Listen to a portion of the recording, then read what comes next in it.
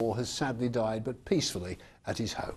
Wing Commander Paul Farnes, who was 101, was awarded the Distinguished Flying Medal for his efforts in shooting down 6 enemy aircraft.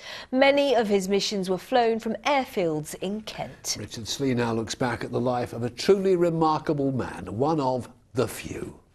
At the going down of the sun and in the morning, we will remember them. And many people will remember Wing Commander Paul Farnes, seen here just a couple of weeks before he was 100 years old. A few years ago, the Wing Commander showed us his wartime logbook. It details the sorties he flew as a hurricane pilot, and it reminded him of comrades who didn't come back. High over the vales of Kent and the downs of Sussex they fought, and down... One chap of ours had turned up in his sports car with all his kit, and got out, reported in, and the CO said, well, better go and get your kit on then. He took off and that was it, he never came back. His car was still there with his kit in it.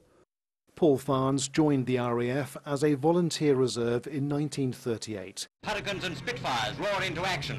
He was one of 3,000 Allied pilots who fought in the Battle of Britain, earning his Distinguished Flying Medal as a flight sergeant in 1940, before he was commissioned, and going on to serve in Malta, the Middle East and North Africa.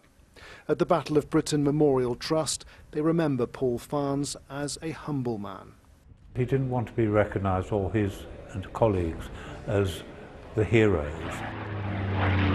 But the Battle of Britain, I think, was a very emotional time for him, particularly if you'd been right from the beginning of the war. You saw the disaster in France, then coming back, and 501 suffered a lot of casualties.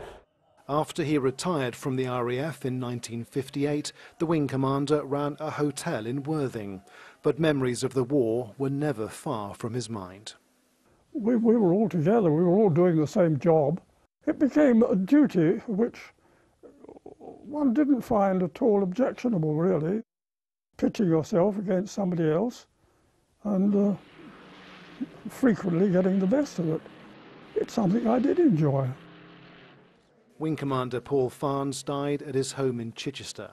He was the last surviving Battle of Britain ace, and there are now thought to be only 2 surviving members of Churchill's few. Richard Slee, ITV News. Truly a